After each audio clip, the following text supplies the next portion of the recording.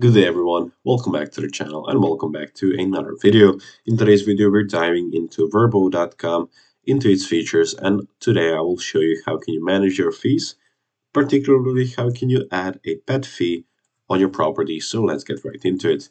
Now first of all, open up and log in into your profile that is connected to your listing. Now here I've opened up a profile, a article that will show you exactly how can you manage your fees since I do not have an active property listed yet.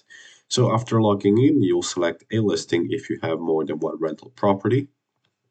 If you do not, simply click on the one that you already have. You'll click on a calendar, which will appear on the left-hand side. Through the settings of the calendar, you'll select fees. Now, there are two types of fees. The first one is standard, and the second one is custom.